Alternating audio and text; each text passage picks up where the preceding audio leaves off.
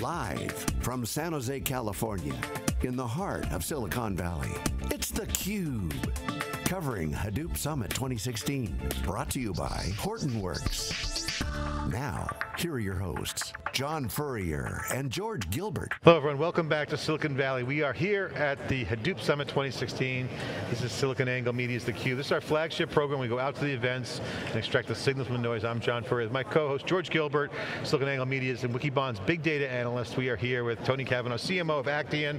Welcome to theCUBE. Thank you very much, guys. Good to see you again. First time on theCUBE. CUBE alumni, welcome, congratulations. Give us the update on Actian. What's going on vis-a-vis the landscape of the exploding big data world here in this ecosystem? It's gone beyond Hadoop. Yeah. Things are changing, but it's growing. I mean, there's a lot of growth going on, but it wasn't growing the way people thought it was 10 years ago. It's completely going in a different direction. Yeah, you know, it's a fascinating marketplace. It's no doubt things are changing radically right now, and if anybody doesn't see that coming, they've got some waking up to do. But the cool thing is, Actian's a very interesting company. We've been, you know, I've heard directly from customers, and we've been a little bit quiet over the past few years. So I want to just take a couple of minutes to give you guys and the viewers a view into who Actian are and what we do. You know, so it's a very interesting company. We're probably one of the best kept secrets in Silicon Valley right now. We're a little bit of a dark horse. We are actually one of the largest privately held software companies out there. We have over 400 customers. I'm sorry, we have over 400 employees worldwide and over 10,000 customers, believe it or not. I'll tell you a reason why that is the way it is in a second.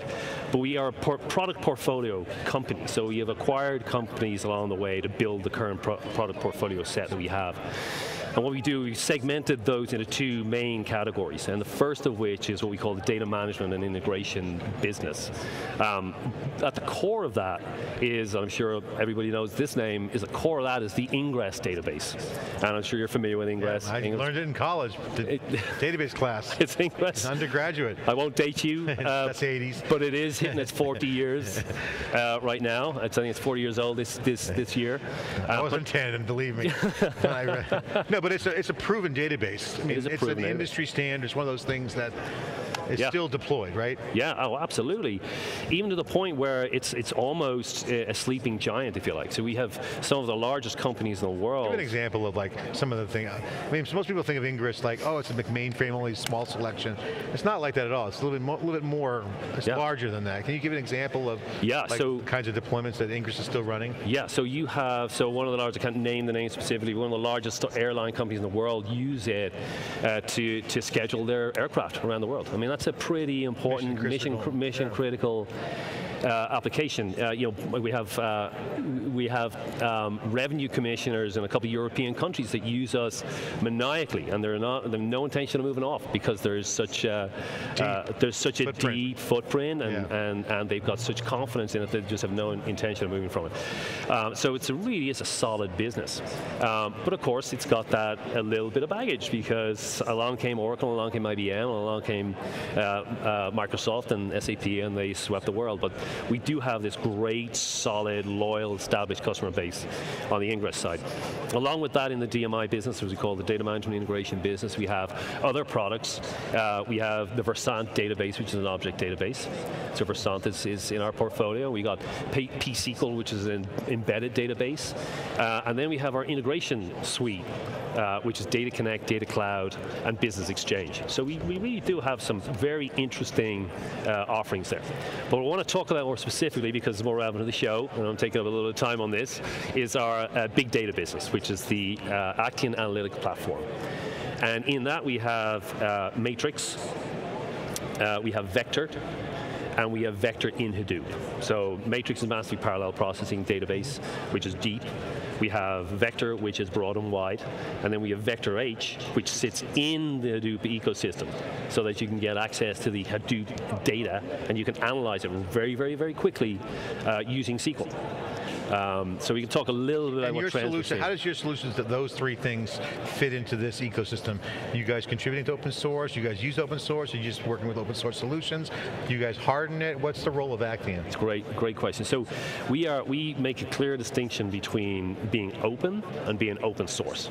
So we are a proprietary technology. So what we like to focus on is vector in Hadoop, because we're in with the Hadoop conference here, and we also had Strata plus Hadoop at the so you have enterprise customers that want certain things and they take Hadoop, use it for what it's worth. Right? Is that the customer profile? Well, so large enterprise customers trying to figure out how do you make sense of all of that data in Hadoop. There's a couple of, it's very interesting, I've been talking to Gartner and doing a lot of research in Gartner reports, and talking to Mike Galtieri recently about where is this business going, where's this market going, and he referenced this concept of data lakes becoming data swamps or data pits. So we're pushing lots and lots and lots of data into the Hadoop ecosystem. The challenge is, how do you get that out? And how do you get it out at speed? So what our real differentiation is in our Actian analytic platform is we're fast. Now I know it sounds like a speeds and fees literally, but we're so fast. We have independent benchmarks, a TPCH benchmark. We just released a paper today at SIGMOD, which adopted the TPCH so methodology. Performance-centric customers love you guys. Absolutely, fast. And I'm talking 10, 100, 1,000 times faster than some of those. So you allow people to do data lakes with massive speed. Absolutely. Pull those queries using SQL, standard query language. Okay, so let's take the impact of customers. That's probably financial transaction stuff. Okay, now in this world we're seeing a couple trends I want to get your thoughts on and how you see that, what's your vision there. The Docker container madness, we're seeing that at the application developer. Hadoop and open source in general seems to be stalled, right? Obviously, we have Arun Murthy on here saying, on theCUBE saying, it's gone beyond Hadoop, which is basically implying Hadoop is one building block of a few other fundamental building blocks in big data. Yeah. So you have a developer tsunami coming in, application greenfield and brownfield developer opportunities, plus this DevOps cloud environment that's now gone mainstream. Yeah. So you have a developer dream situation here for the enterprise customers, because they now have the capability. Where do you guys fit into that whole trend? Well, I think, we step back. Is it integration or? So, there's a very big question there. There's a lot of things. Okay, big trend is DevOps, cloud, and developers. You could argue that it's a multi-tool world, multi-analytical tool world, integration world, ecosystem is critical. So a lot of people are trying to figure out what the chessboard looks like. Yeah, customers are. We are one of our top, the way we describe ourselves when we're talking to prospects and the market is that we solve some of the world's toughest data challenges. And with our data management and integration capabilities, we have the capabilities there to do that. And on our analytic platform, we have the capabilities to do that. But what we're seeing is so you have that today. Integration's a big part of that. Integration is a big part of what we do. So it sits alongside that Ingres database. We have those additional offerings that allow us. So the Ingres guys love you because they can. That's a path to the new promised land. For integration, yeah. For integration. Yeah, and if you look at even in the Hadoop ecosystem, one of the big challenges on the big data world is data management. It's data integration. It's data sovereignty. So we can, at one part of our business, yes. Okay. The other side. Speaking. Yeah, yes. And not a connector as in like, API connector. On the other side of the business is, I'm going to quickly pass that over, right?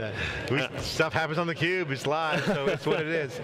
And on the other side is the analytical business, is our analytical business. So what's interesting though is that yes, there's a lot of this groundswell of developers who are getting involved and who are really rolling through new open source technology, who are really trying to get their arms around what is the next big thing. The problem is that a lot of these open source technologies are not enterprise grade per se. They really aren't. When it comes down to how do we make this thing work for the enterprise. The interesting stat from Gartner talks about, there's two of them, if I can quote them. I haven't I wrote them down also, but I'll try and do them from memory. Through 2018, they say that 90% of data lakes are useless.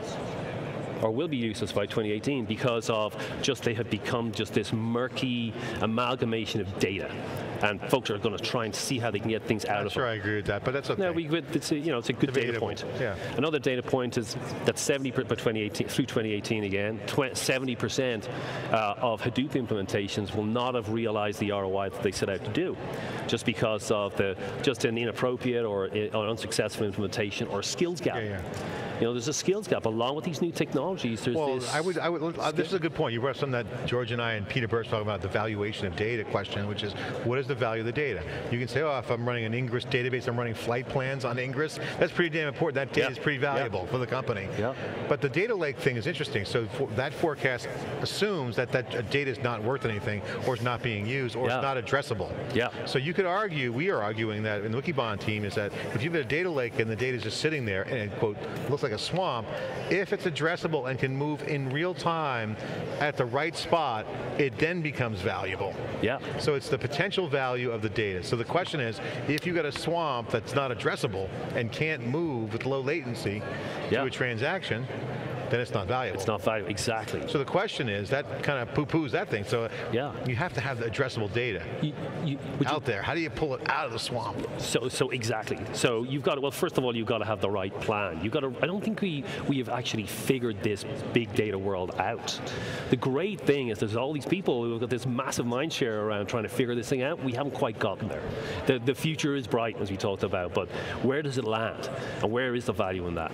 And we're trying to help companies do that with Actian, allowing you to get access to that data in a language that developers understand, which is SQL when it comes down to it. So question on Actian, and then being part of a broader product line, or in this case, not in terms of some of the cloud vendors are putting together data management fabric, you know, where it's a couple specialized databases that are kind of deeply integrated with each other.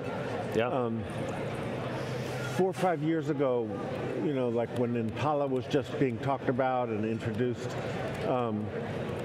people were like, okay, so now we're going to have a mature, you know, BI-oriented SQL engine. We'll have Hive for ETL. But we had a profusion of these databases. What's the axis of competition now? So I think here's what's really interesting, and you know, I spent a couple of years at DataStax, which was a fantastic company, great technology, great people. What emerged from that over the couple of years, is that the databases are moving to this multi-model world. So recently, refer back to DataStax, they have issued released a DSE graph, or DataStax Enterprise graph. So they're focusing in on different type of problem that these databases solve different problems, right? There's different use cases very much for different databases.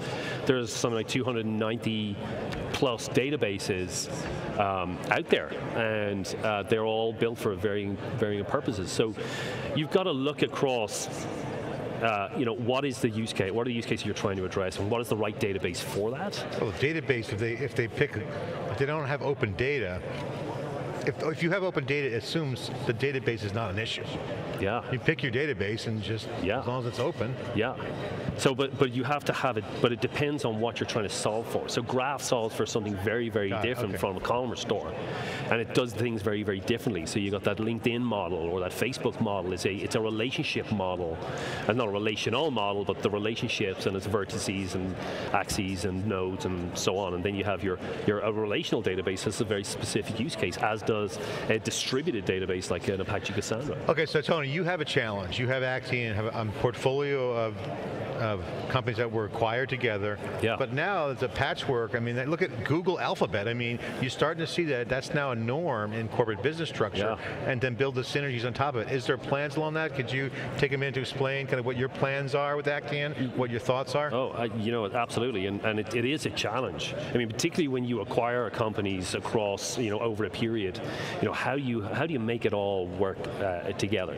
And I think what we have done is we have looked at, you know, we said, right, data management and integration is one aspect. It's a significant thing to solve for. And that the analytics piece is also something we have looked at as being separate, but there's a cross-sell opportunity there. There's definitely a cross-pollination. I mean, as we talked about in the Hadoop ecosystem, data management, integration, sovereignty is a very, very important thing. Oftentimes something that you've got to think of first, which is something we have not done. Global businesses have to think about that for sure. Absolutely, but we've not done that from the outset, and now it's coming back to being that.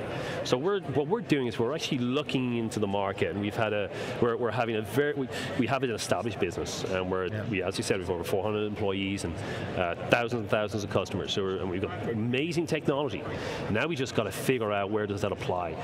And the world we talked about at the outset is changing, rapidly changing. Big opportunity. So it's a massive opportunity. So it behooves us. We have to step back and go, okay, what is happening now? You know, in conferences like this, they're burgeoning. I mean, it's bigger than it was last year. Strata plus Hadoop in New York is going to be. It's going to be incredible. I mean, we're looking forward to being there. Well, it's always the eye of the storm. You don't know whether you're in the eye of the storm or the storm passed you by, but cloud has certainly over the past year, 2 years, but this past 12 months, exploded the big data world. Exploded. Now you got compute, you got interoperability, now you got Docker containers for application developers, so the whole DevOps thing is just propelling the applications into the data into the applications. Yeah, so what we've done, so to that point, what we've done is we're stepping back and we're getting out there, putting our feelers out, doing a lot of research. There's a couple of key trends that we saw, we're seeing popping up. One, of course, is the continued growth of Hadoop. Contrary to whatever the analysts are saying about whether things are going to be successful or not, the growth is there and it's not stopping. Okay, so my final question, I got to ask the question that's on my mind, everyone's mind. Is there a master plan being hatched right now at Actian headquarters? Sounds like you're doing the research. Big opportunity. A lot of assets in play here. I think you always, in our business, you've always have to be hatching a master plan. You really do. I mean, it's particularly at the rate at which the market is moving. You've got to always be on top of what's coming. You got to be ahead of that next train because people expect that of you. And it's for us. What's next is really we've been quiet. I'm telling you, I'm not behind the door about this. Actian has not been out in front of the market, and we're going to change that. We're going to change it. As CMO, you're going to change that. You hope to change that, right? Hope to change. All right. Tony, thanks for coming on theCUBE. CMO of Actian here on theCUBE at Hadoop Summit. The world is exploding. There's great stuff happening in big data, cloud, analytics, all driving value, big value. This is theCUBE, live from Silicon Valley. We'll be right back with more after this short break.